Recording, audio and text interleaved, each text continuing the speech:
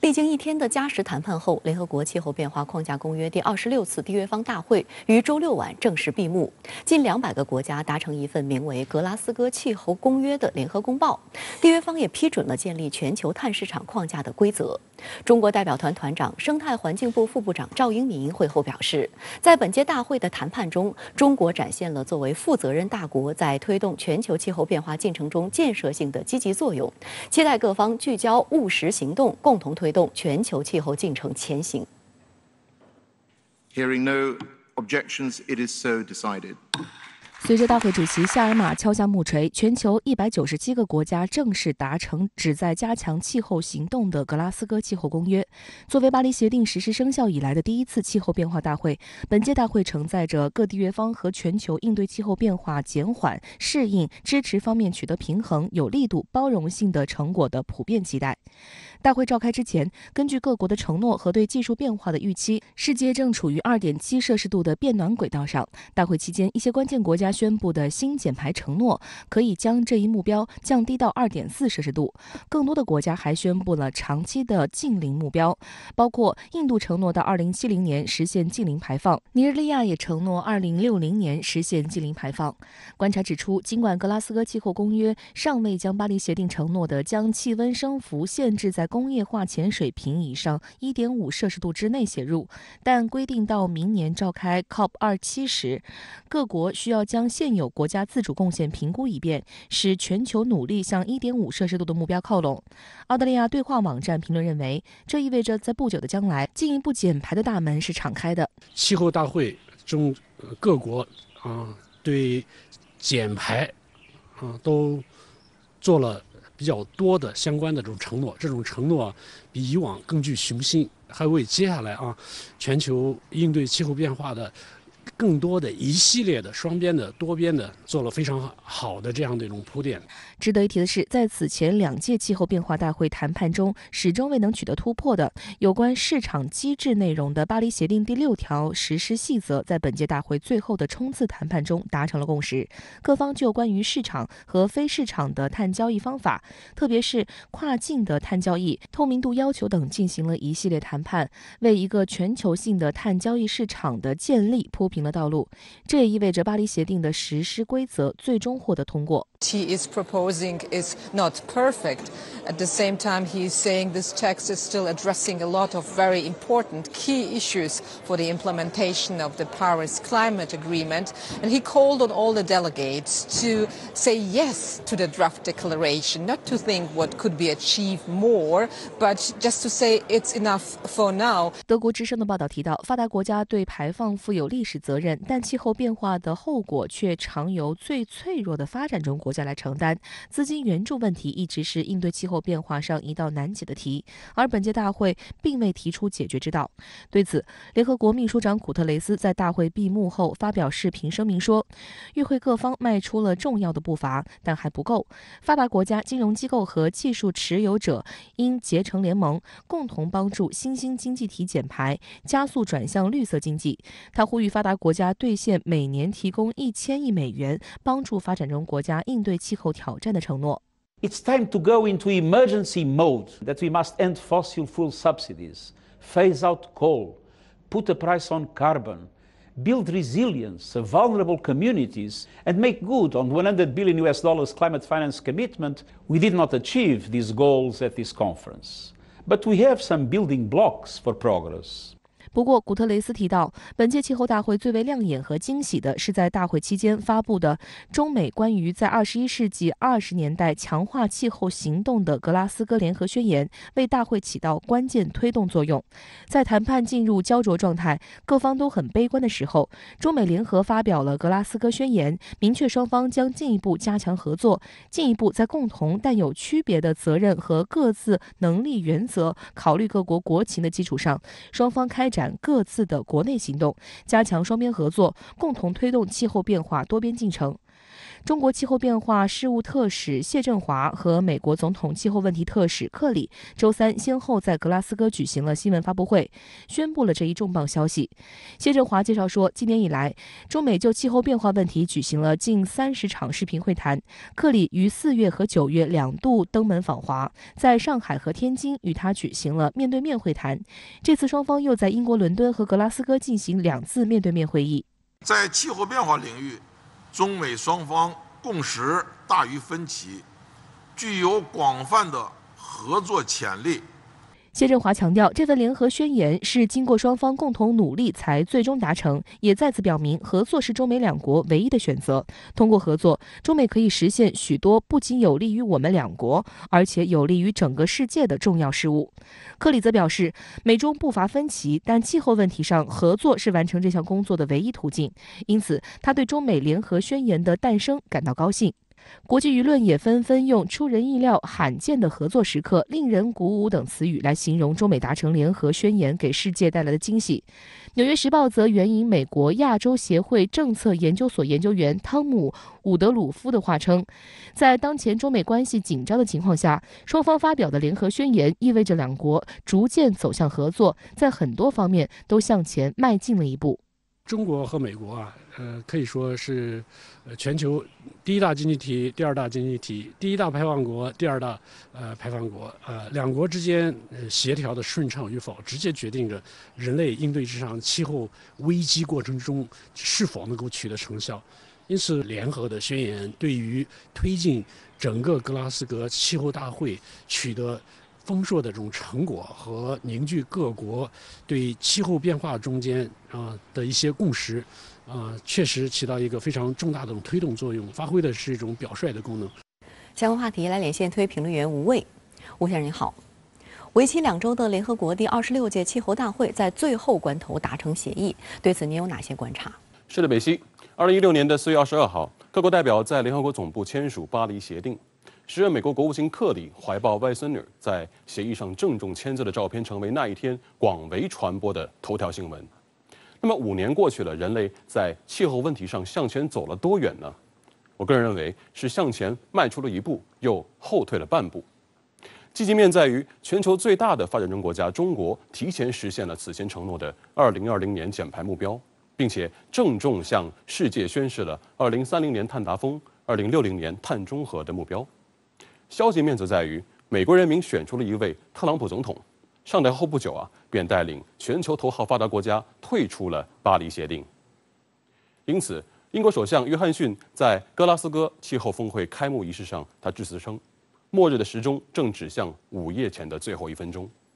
国际舆论也普遍将此次气候峰会视为所谓人类拯救世界的最后一次机会。既然问题如此迫切，缘何协议要拖到最后才达成呢？这就得从公平2字说起。气候变暖的问题从人类进入工业时代开始就逐渐凸显。真正从源头上看，美英为代表的西方发达国家是人类最早的环境污染者。权威数据显示，从18世纪中叶工业革命开始到1950年，在人类释放的二氧化碳总量中，发达国家占了95%。从1950年到2000年的50年当中，发达国家的排放量仍占到总排放量的77%。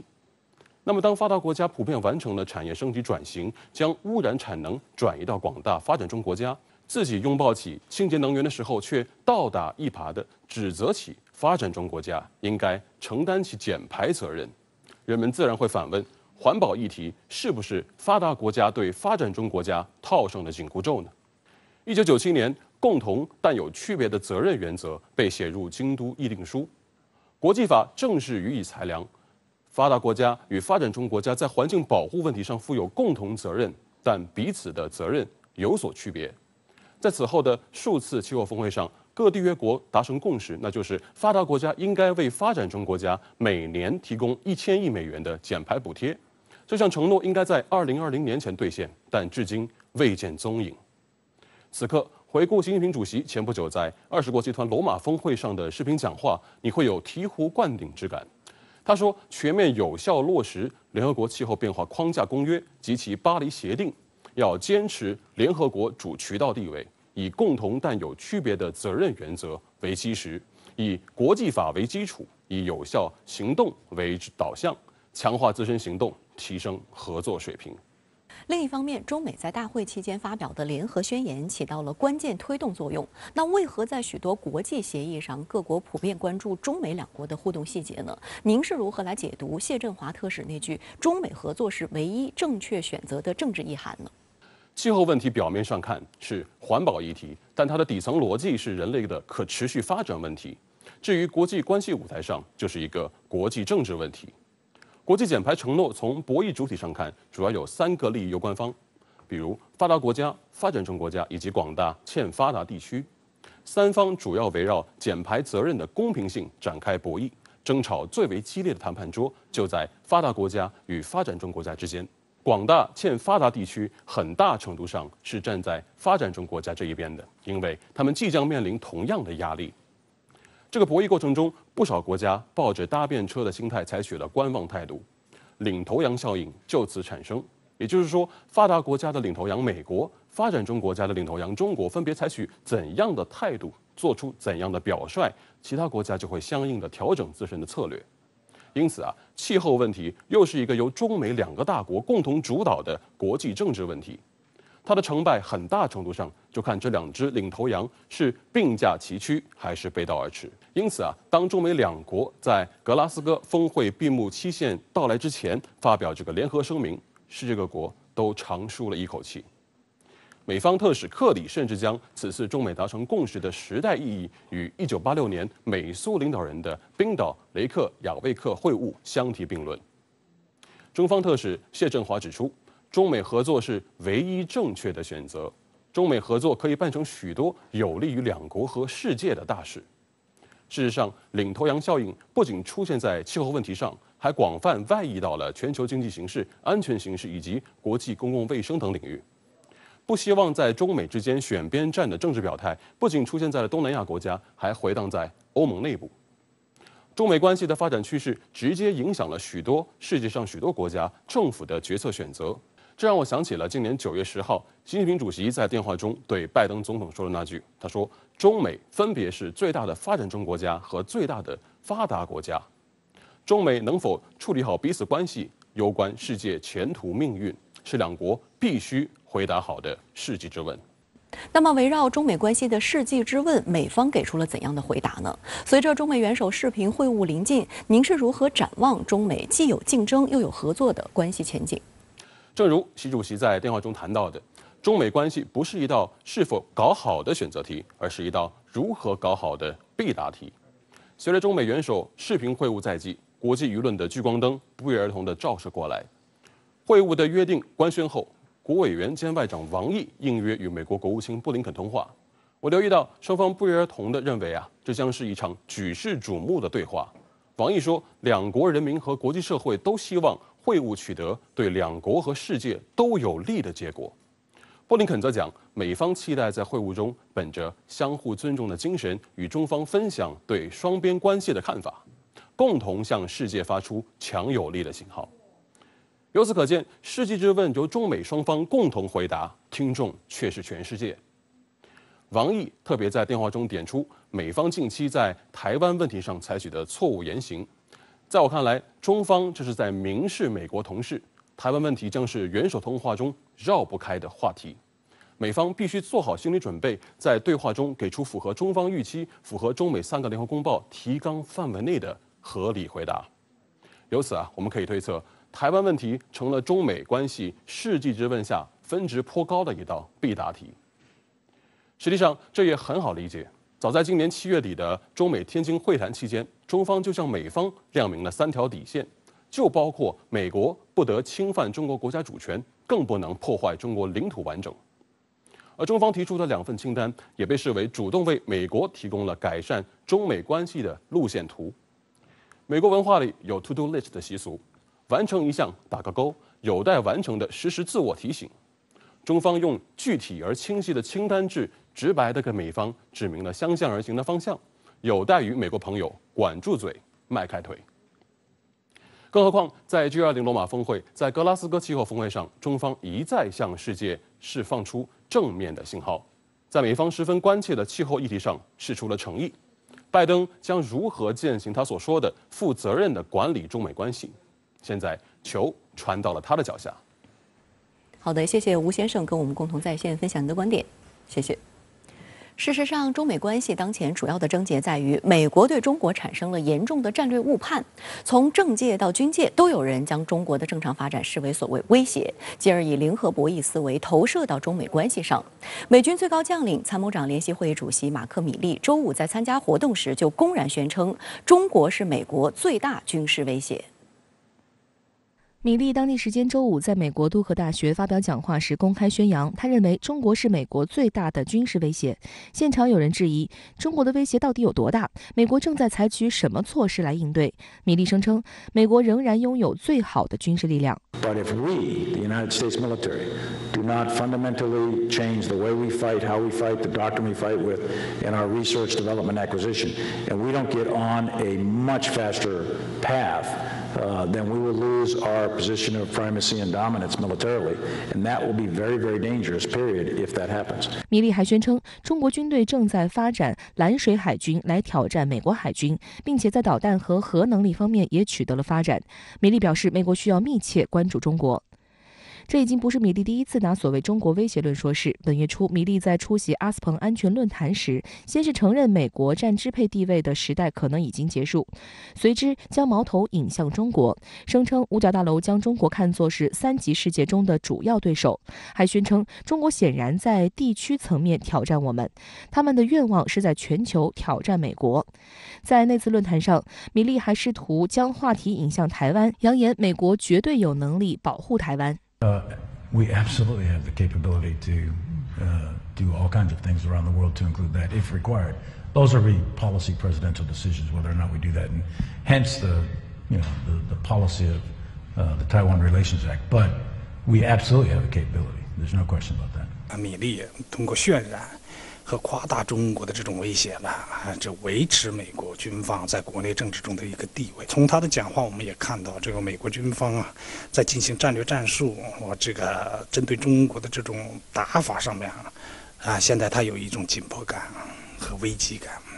而且的话，我们可以预计啊，美国在这方面这个进行战略调整、战术调整的这个步伐会加快的。随着拜登政府近期频繁操弄台湾议题，美国的一些盟友开始分不清形势，在涉台问题上亦步亦趋。据澳大利亚人报当地时间周五报道，澳大利亚国防部长彼得·达顿近日在一次采访中妄言，中国大陆没有权利收回台湾。如果美国承诺派兵保卫台湾，澳大利亚作为其盟友不参加军事行动将是不可想象的。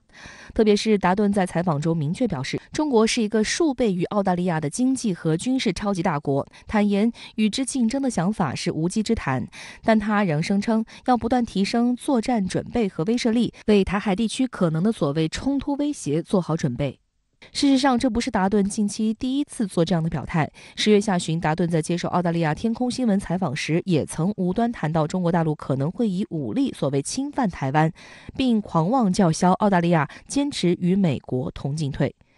近期，澳政府和媒体频繁在台湾问题上煽风点火。澳参院外交事务委员会主席日前也炒作所谓台海即将爆发战争，而澳大利亚有义务帮忙保卫台湾。除了在涉台问题上追随美国，澳大利亚还是美英澳三边安全伙伴关系 AUKUS 以及美日印澳四边机制主要成员。观察认为，拜登上台以来频频显露出继承特朗普政府的印台战略，拉拢盟友进行大国竞争的意图，将四边机制与 AUKUS 一并视为印太战略的基础。据日媒最新消息，四边机制已在协调在日本召开第2次线下峰会，预计最早将于2022年春季开会，推进经济安全合作。这将是继今年3月4国视频峰会以及9月首次线下峰会后，美日澳印领导人再次会面。这两个机制的话是相辅相成的一个是硬方面的，也是军事安全；另一个是软的这个方面，也就是疫苗高科技这个供应链的这个方面。所以他们之间是相辅相成。但这两个机制呢，都属于爬坡阶段。而且是遭到我们中国政府明确的、坚决的这种反对。日前，美国国务院负责东亚和太平洋事务的助理国务卿康达先后到访日本和韩国，其中就多次谈及印太战略。据美国国务院介绍，康达在访问期间强调，美国与日本和韩国之间的双边和三边合作对促进印太地区及其他地区和平、安全与繁荣的重要性。而康达前脚刚走，美国贸易代表戴奇和副贸易代表比安奇也将接续相关行程。据美国贸易代表办公室介绍，戴奇一行将于15号至24号到访日本、韩国和印度，会见政府官员和利益相关方，讨论美国对印太地区的持久承诺，并加强与主要盟友和伙伴的经贸关系。据悉，这将是戴奇上任后的首次东亚之行，也是美国最高贸易官员时隔多年再次到访该地区。另据美商务部的声明，美商务部长雷蒙多将于15号至18号对亚洲进行首次正式访问，他将会见日本、新加坡和马来西亚的政府官员和商界领袖，聚焦供应链弹性、数字经济和技术、共同标准以及支持地区基础设施项目等关键领域。这3个人这个访问的这个对象呢，除了美国的盟友，就是美国的伙伴或者是美国的友好国家。日本呢是3个人必访的国家。所以通过加强与盟国以及伙伴关系之间的双边关系这个他们的访问呢，目的在于重建一个美国主导的针对中国的削弱中国世界工厂地位、削弱中国这个国力的这么一个重建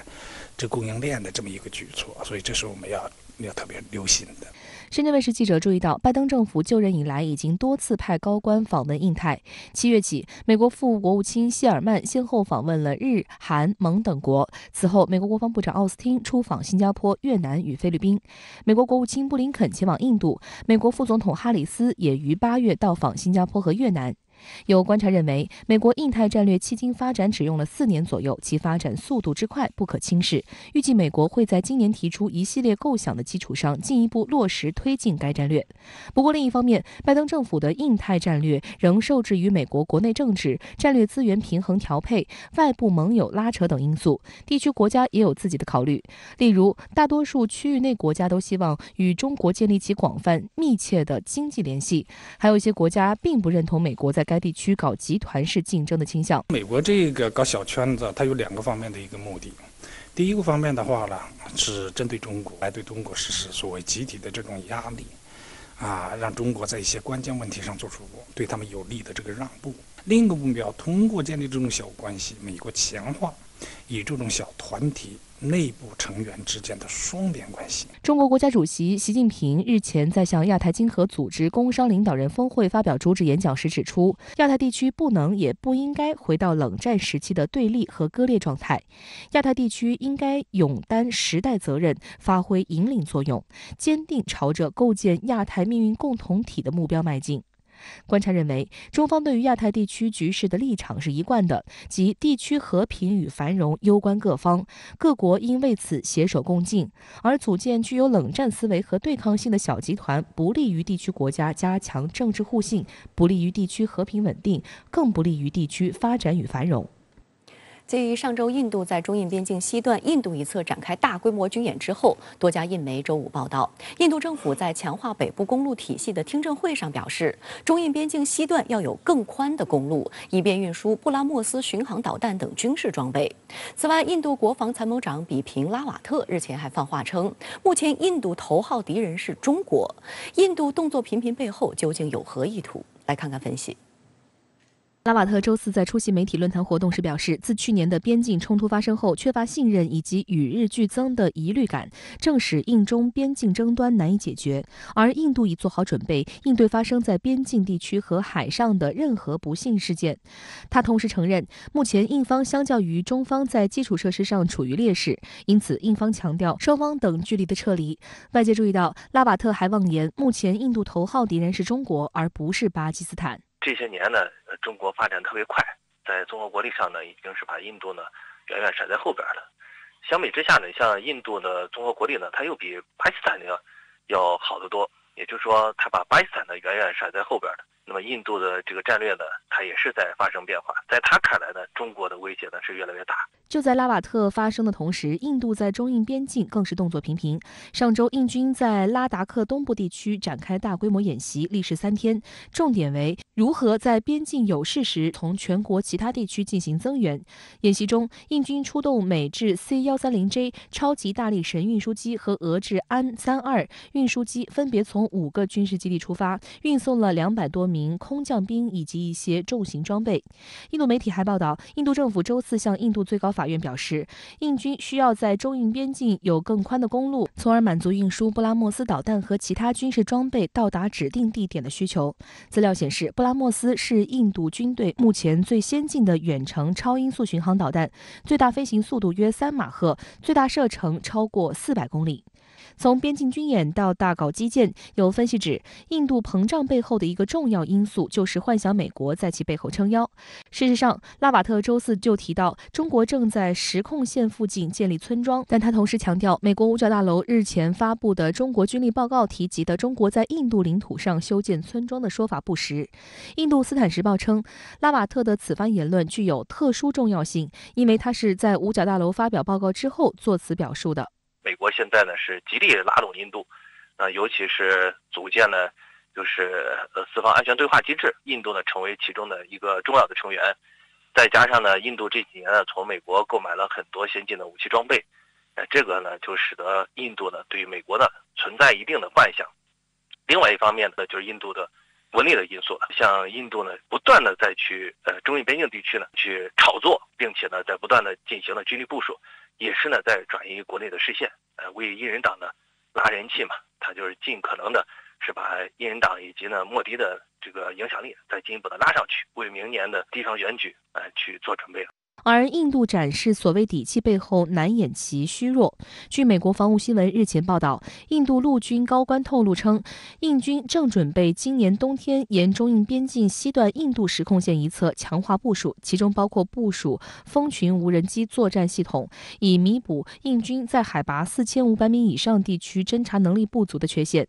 考虑到高海拔地区极寒的地理环境，尤其是入冬后大雪封山、补给困难的窘境，这位军官特意强调，从今年10月到明年3月，印军将强化后勤补给，平均为每名士兵花费约15000美元。据估计，为了在边境撑过这个冬天，印军共需要约50万吨物资。事实上，在过冬物资上，印军就被狠狠打过脸。近日，印度网站去年曾报道，印度军队的防寒服、帐篷，甚至是单兵口粮这种最基本的必需品，都是从美国和欧洲国家紧急采购的。印度一家电视台也曾曝光过一则视频，视频中的印度士兵没有戴过冬的帽子，也没有穿防寒服，不过有戴手套，手里拿着英萨斯自动步枪，在记者面前摆着各种 pose。据了解，印度边境的公路设施依然非常糟糕，必须要投入更多的基建人员，才能保障补给卡车有来有回的补给。在这种糟糕的路段实行持续而稳定的补给链条，则需要耗费大量军费。在去年的时候，它只能保障了大概就1/5。那今年的话，实际上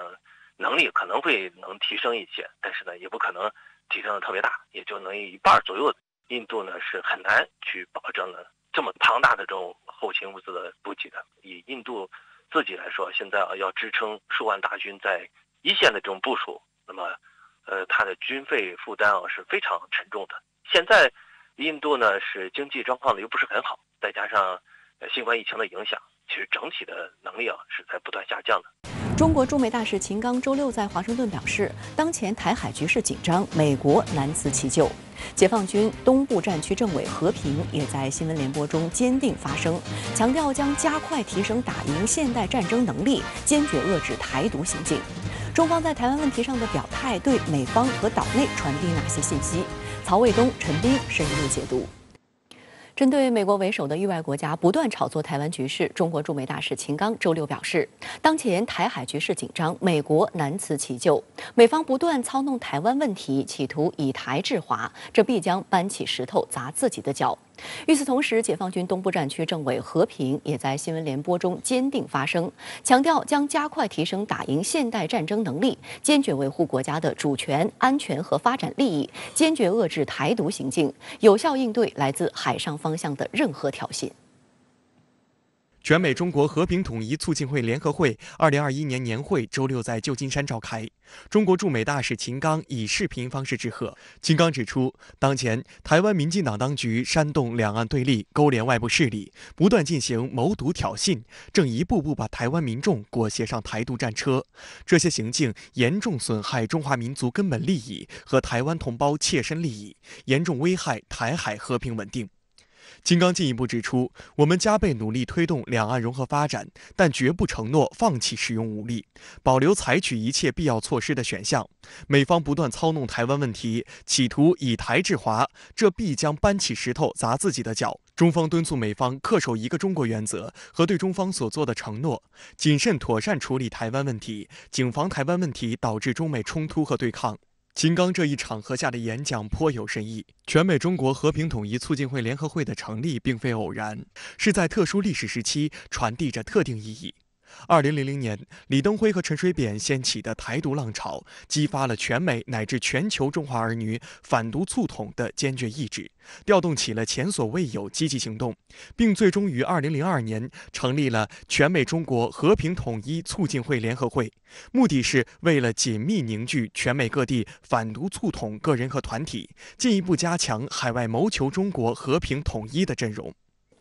因为我们一定要看到这个场合啊，是和平统一中国的促进会。那么现在呢，秦刚大使提出来的是我们不放弃武力。为什么在一个和平统一的这样一个组织里边要提到不放弃武力呢？就说明我们是希望用和平的方式来完成祖国的统一大业。但是现在有这个台独分子或者台独势力要把台湾从祖国分裂出去啊，还有外来的势力要进行这种就是把台湾从中国分裂出去的这样的事情。在这样一种情况下，秦刚大使讲得非常明确，再次重申了中国的立场和现在我们的这种能力。近期美国和台湾地区不断挑动台海局势，大陆方面的表态尤其受到关注。东部战区政委和平周五在接受央视新闻联播的采访中就提到，坚决遏制台独行径，有效地应对来自海上方面的任何挑衅。我们要按照党确定的国防和军队现代化新3步骤战略部署，强力推进落实，加快提升打赢现代战争能力，坚决维护国家的主权、安全和发展利益，坚决遏制台独行径，有效地应对来自海上方向的任何挑衅。同日，和平在接受人民日报采访时也提到要遏制台独行径。他指出，东部战区有决心、有信心、有能力高标准完成党中央、习主席赋予的备战打仗任务。根据公开资料显示，东部战区下辖领导和指挥江苏、浙江、安徽、福建、江西5省和上海市的所属武装力量。在这个东部战区呢，是直接着面对着台湾海峡的那这个呢，就是针对性更强，因为他特别强调了对一些外来的这种势力，比如说我们看到的一些抵近侦察，还有一些挑衅性的行动那他讲话就是说，我们中国人民解放军在这个方向做好了一切准备，就是对于任何外来的这种军事上的挑衅，我们中国人民解放军是随时做好了准备。周二，解放军东部战区组织兵力在台海方向进行联合战备警巡，进一步检验提升多军兵种联合作战能力。东部战区新闻发言人施毅陆军大校表示，战区部队组织的此次军事行动是针对有关国家在台湾问题上严重错误言行和台独分裂势力活动所采取的，是维护国家主权的必要举措。外界注意到，在东部战区联合战备警巡的当天，美国多名国会议员乘坐一架美国海军的 C-40A 行政专机窜访台湾。根据台媒报道，此次窜访的6名美国参众议员全部来自共和党，而且与美国军火商关系密切。外界认为，这些美国政客显然想借当前的台海紧张局势，再为军火商金主向台当局进行游说购买武器装备。而民进党当局对这些政客予以的高规格接待，也表明其挟美自重和以武拒统的顽固心态。即将到来的周4，台空军将在嘉义空军基地举办首支 F-16V 作战队成军典礼，将有空中分列式、单机性能展示等，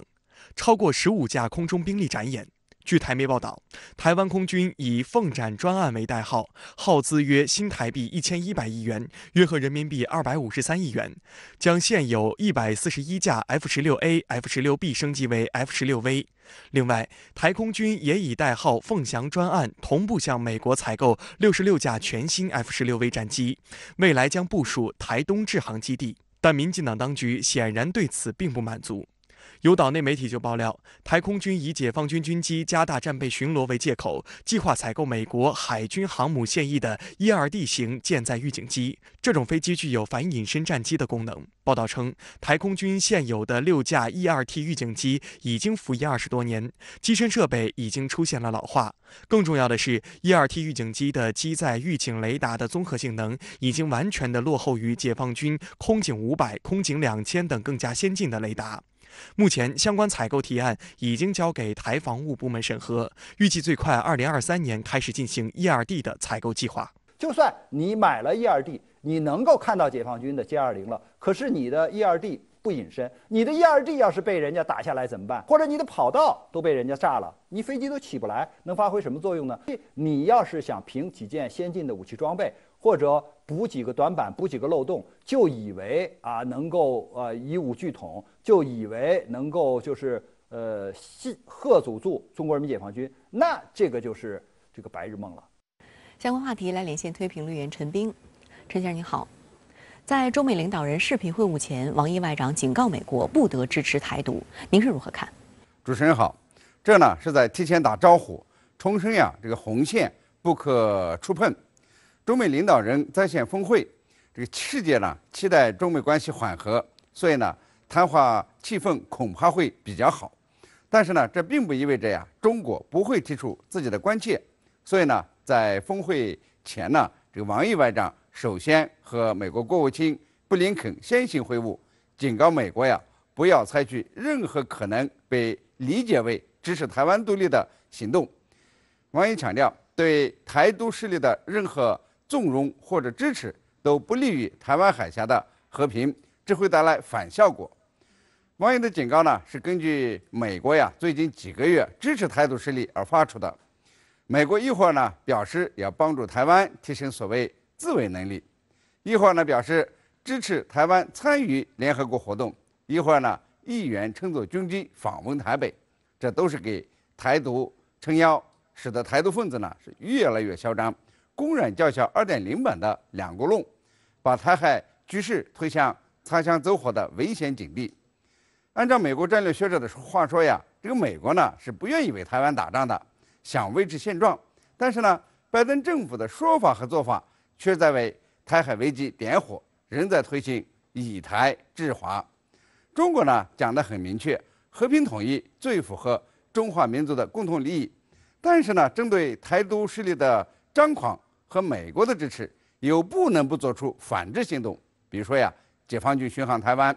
因此呢，台湾呢被人看作是中美双方不情愿但最有可能爆发冲突的地区。因此呢，王毅在警告美国的同时，也告诫美国呢怎样做才比较符合两国的利益，才能够维持台海和平。他说如果美方真想维护台海和平，就应当明确坚定地反对任何台独行径，就应当呢信守这个在中美3个联合公报中做出的郑重承诺，就应当呢把一个中国政策落实到行动上，不再向台独势力发出错误信号。这个王外长呢对布林肯既有严厉警告，也有苦口婆心。美国政府呢要想维护现状，那就得收手，不能够再这个触碰红线了。中共19届六中全会闭幕之后，解放军3位上将在新闻联播谈会议精神时，都说到坚决遏制台独势力，管控危机，打赢战争。这有什么深意呢？你的观察呢非常敏锐。解放军上将参加重要会议，经常会出现在新闻联播的画面上，但是很少出来讲话。这次就不同了，3位上将出面讲话，主题是坚决遏制台独行径，确保打赢战争能力。再看看3位上将呢，分别来自于东部战区空军和陆军，正好呢是对台巡航、对台作战的主力。这就不言而喻，3位上将在新闻联播坚定的发声，是针对台湾问题的我认为啊，这既是宣传六中全会精神的需要，也不排除呢是出于一定考虑而安排的。台海局势呢，今年是越来越紧张，主要有2个原因：一是台独势力以美谋独，企图借助中美关系紧张呢，进一步的靠拢美国，加强与美国的军事联系，在台独问题上蠢蠢欲动，铤而走险，把台海和平呢推向随时发生军事冲突的危险之中；二是美国呢加强以台制华，用打台湾牌来牵制遏制中国。今年呢尤其很过分，小动作不断，向台独分子呢发出很多错误的信号，助长了台独势力的气焰，同时呢还刺激立陶宛、欧洲议员参与到台湾事务之中，试图呢把台湾问题国际化。台独势力的以美斗谋和美国政府的以台制华合流以后，台湾局势呢就变得复杂而且危险，分裂主义者的胆子是越来越大。因此呢，中国维护国家主权和领土完整也越来越显得紧迫。那么解放军3位上将呢，在很有影响力的新闻联播发声，既是警告台独势力别做白日梦，也是正告美国也别打错算盘。解放军呢具有联合作战能力、全域作战能力，能够有效塑造态势，管控危机，遏制战争，打赢战争。要是美台不听劝解，仍然相互勾连，无论是以美谋独还是以台制华，都将被解放军所粉碎。中国呢早已经多次的宣示，我们呢绝不允许任何人、